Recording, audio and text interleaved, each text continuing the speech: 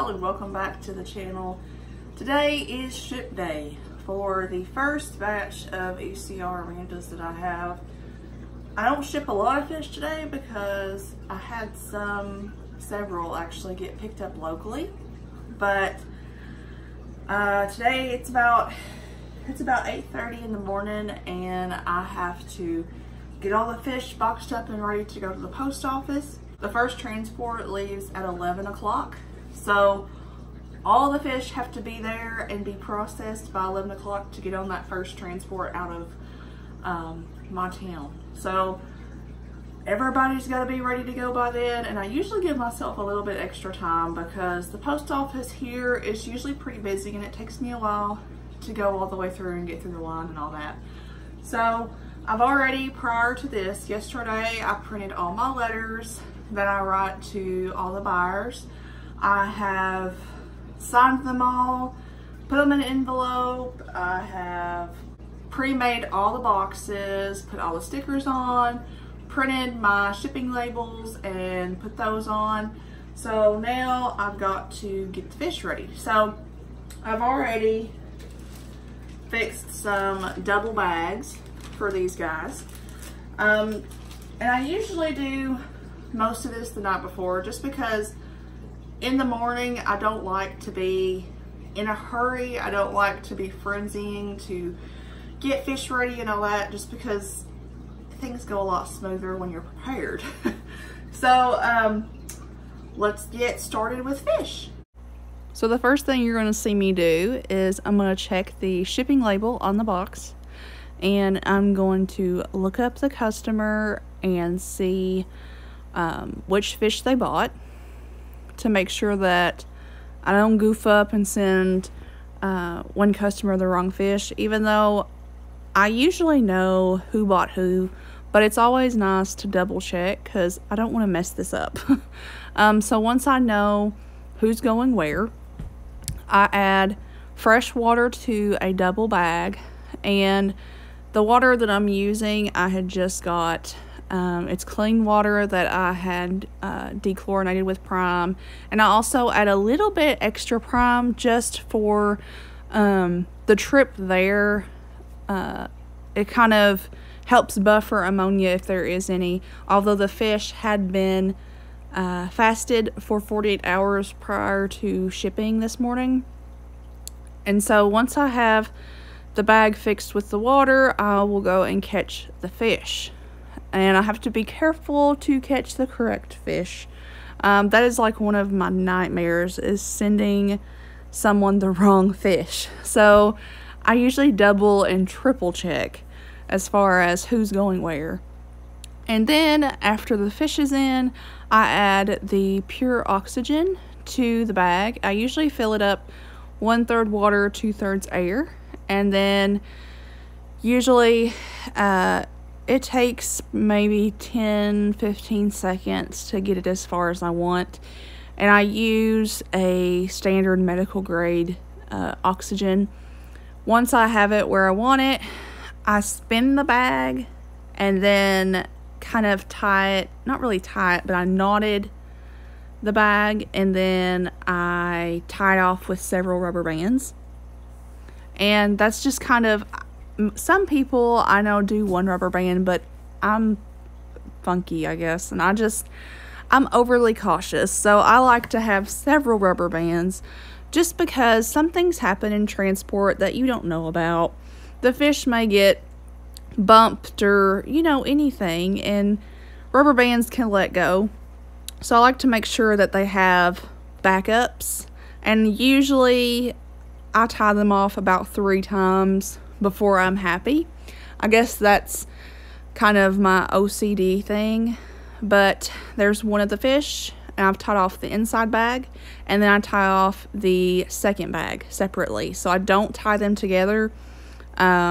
I've had issues with, for whatever reason, the tying both the bags at the same time causes deflation. So I tie them both separately, and then I put them in the box and I have bubble wrap that goes around the bag itself, and then I fill the extra space with packing peanuts. So this helps not only insulate the fish, but it helps with keeping the fish in the center of the box. I don't want the fish to be moved around the box, turned upside down, laying on its side, whatever. I want the bag to be in the center of the box and stay that way. So there's kind of an idea there. And then I put in the handwritten envelope that I have, handwritten letter, I should say, in the box before I tape it up. And I usually tape pretty good. I like my tape. So I tape all the open edges, and then once it's ready, I move it off to the side and I start everyone else the exact same way.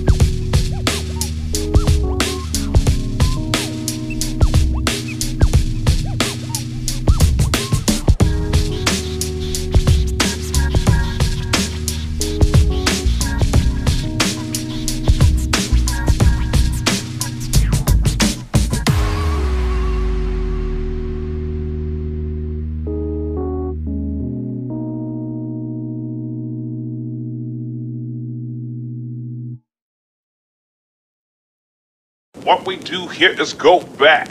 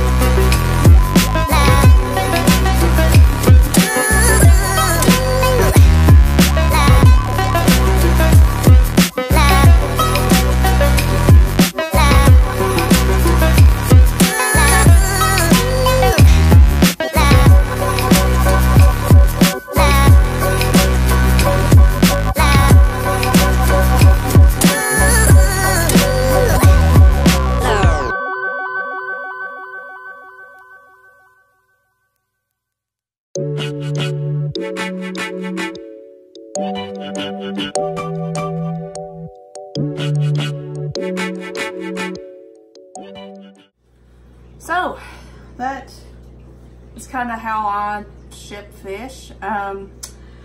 3 of those are going priority 2 day and the other one is going priority express 1 day. So it's kind of important that they get there before the first departed shuttle leaves, because otherwise my post office would not ship them until like 5 o'clock this evening.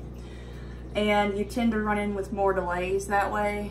So I think it's best to get them on the first shuttle out. That way there's limited room for delay, even though sometimes it happens. But I buckled down a little bit on how I ship them this time. I did some things different that I did last. Last time I had some trouble with bags being deflated. So I did a test run this past week of 2 different bags, and I tied them both differently and see who deflated first. The first one, the one that deflated was actually one that I had tied and then knotted, and it just didn't want to hold for whatever reason. So I did it this way, as you saw me do in the video, and it held several days. So we're gonna see how things go. Hopefully there will be no issues, no delays. It doesn't matter how many times that you ship fish. It's always nerve-wracking, at least for me. I'm always nervous. I want to know when they're there, when the customer has them in their hands, and if everything is good. So I don't think it ever gets easier, but it's fun regardless to see their faces when they open the boxes. For those that do unboxings for me, it's always exciting to hear their voice and see how excited they are for these fish. So that's all I have for you today, and I'll see y'all next time.